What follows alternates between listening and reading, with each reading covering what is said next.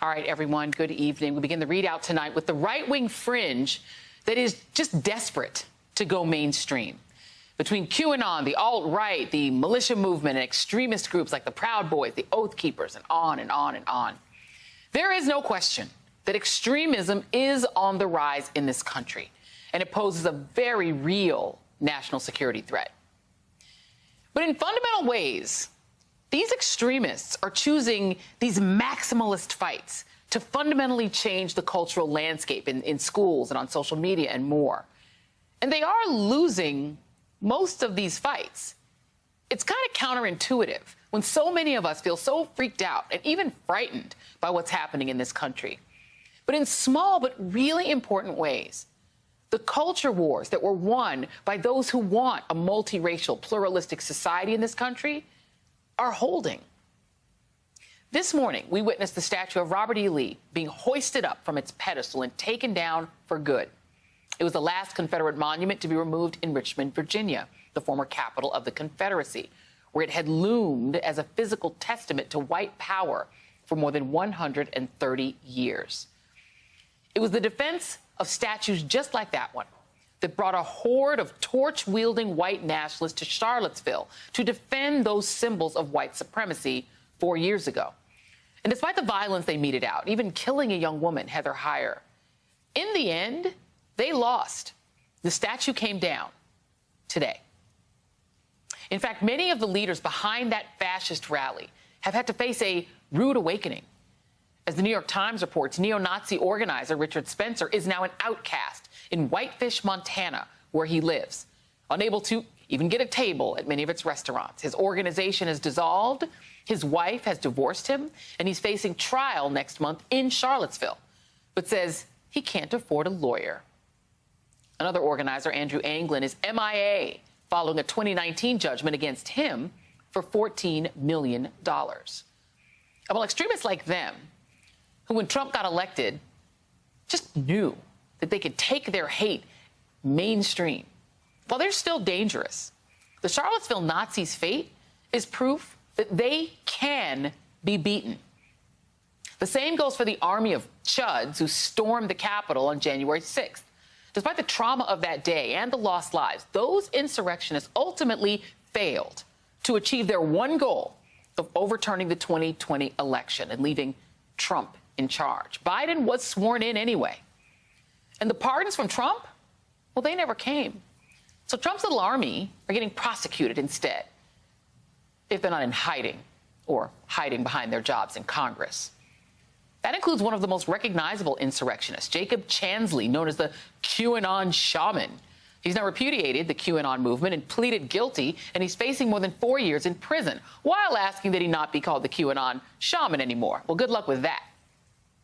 The extreme right is losing on other fronts as well. Despite their wild distortions over critical race theory, schools are still teaching anti-racism. Students are standing up to them. And CRT itself remains a part of college curriculums. And the book update of the 1619 Project is poised to be a bestseller. And while anti-vaxxers have slowed the fight against COVID, the fact is more than half of Americans have been fully vaccinated. And rates in some blue states are close to 70%. A large majority of Americans support vaccinations, and most would welcome vaccine mandates. These are small but encouraging signs, which is not to say we don't have a real fight on our hands. We clearly do. But that fight is being joined, and the majority is standing up. Joining me now is Tim Wise, anti-racism educator and author of Dispatches from the Race War, and Brittany Packnett-Cunningham, host of the Undistracted podcast and an MSNBC contributor.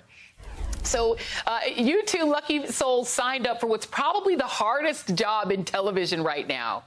You know, it's sort of my Lord of the Rings call out to the rest of us, the majority of us, because I think everyone right now is feeling down, is feeling demoralized, is feeling depressed, right? But I asked the two of you on specifically because when you look at it, when you take a step back and you think about where the culture is, it ain't really moved. The alt-right never did create itself a mainstream movement. I definitely want to go to you first on this, Tim, because you have fought this fight before, so you know it's cyclical and it keeps coming back. You know, you fought against David Duke when you were a young man.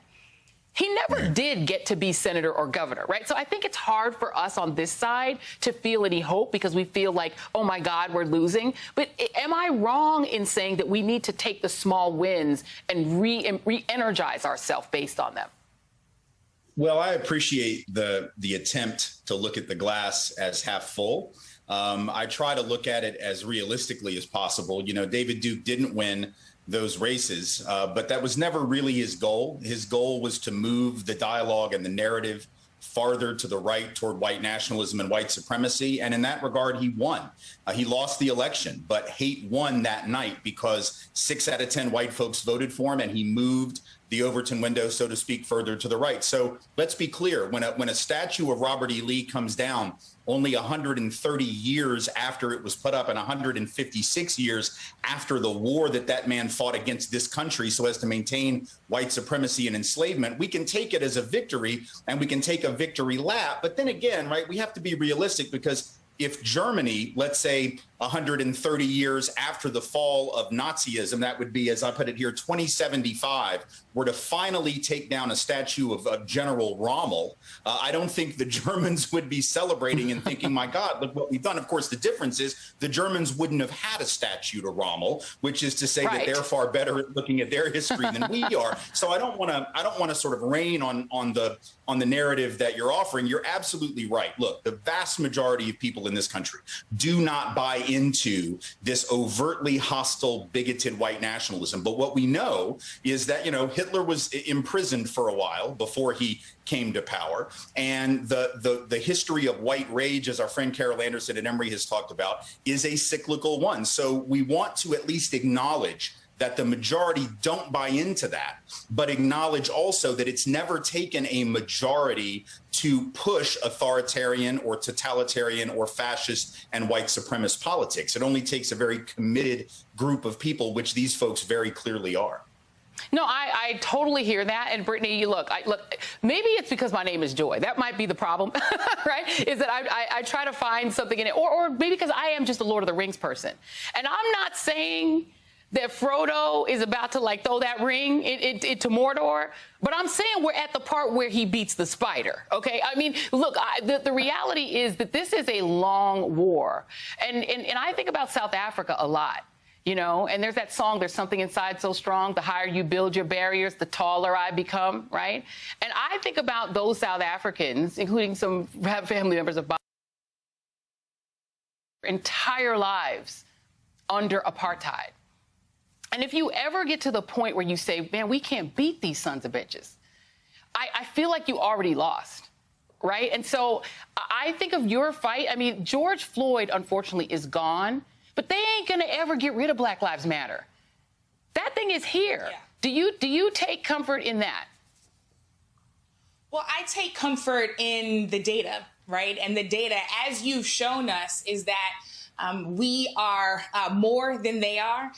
The data is that we can win when we set our minds to it. And the data, frankly, is that divine justice is on our side. So to your point, Joy, I look at the generations of freedom fighters globally who have taken on insurmountable tasks and have been victorious, and use that as an opportunity not to pat myself on the back or to take a victory lap, but to give myself fuel for the next fight. Because the truth of the matter is, we need the kind of courage and power that we are seeing on the grassroots to infect our leadership at every level. We see people like Ziona Bryant, who was 14, 15 years old in Charlottesville, Virginia, when she started, along with others, the fight to take down the statues that we've seen come down in Charlottesville and in Richmond. We see Black commissioners like Tammy Sawyer in Memphis doing the same thing. We see people like Kayla Reed and Tashara Jones in my hometown of St. Louis trying to close a jail and doing so much work that people thought was impossible.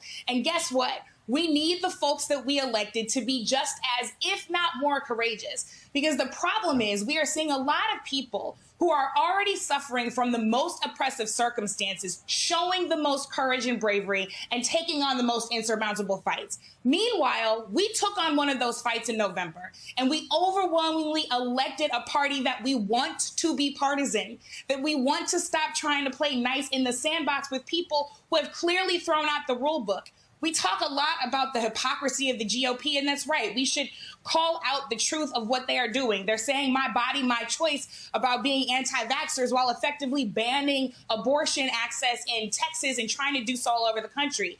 The thing about it is, though, is that the GOP knows they're ridiculous and they don't care. They would love for us to keep talking about how ridiculous they are instead of fight them and stop playing the game that they want us to keep playing. So we need a president who refuses to sign an infrastructure bill until meaningful voting rights legislation is passed. We need a Congress who is willing to enshrine the constitutional right to abortion access through legislative action. We need folks who see all of these people dying from flooding and tornadoes and hurricanes, and we need them to read the room and pass real meaningful climate change legislation. We need for folks to recognize that poverty wages are no longer acceptable because people have found the glitch in the matrix and pass, at the very least, a $15 minimum wage. Scared power really is no power at all. And I see the power from the people, and the people are demanding that we see the power from our leaders.